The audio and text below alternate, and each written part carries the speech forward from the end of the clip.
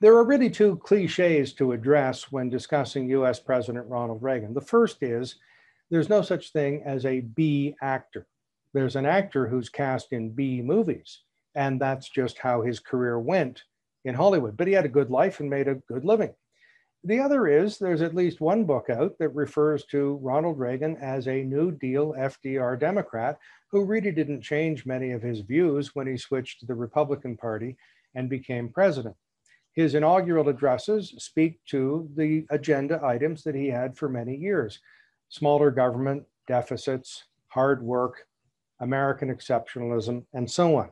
But listen to these rhetorical flourishes. And if you can, Google the speeches and see how he acted out some of this language.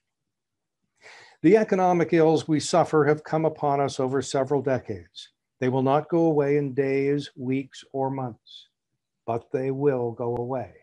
And that's what he did. He did a bit of a pause, a bit of a change up, a bit of a refocus, a bit of acting. In this present crisis, government is not the solution to our problems. Now, that's the written text, but in the video I have of the actual inaugural address, President Reagan then says, government is the problem. Perhaps this was written in or ad-libbed at the last moment. Progress may be slow, measured in inches and feet, not miles, but we will progress. That system has never failed us, but for some time, we failed the system. Interesting inversions. If not us, who? And if not now, when? History is a ribbon, always unfurling. History is a journey.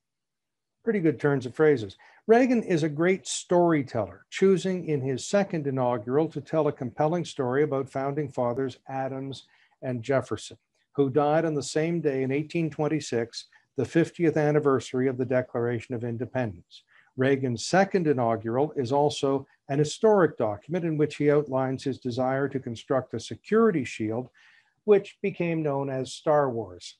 Now, biographers have Reagan making up certain things in speeches, making up events, exaggerating, and so on, but I think history has treated him very kindly.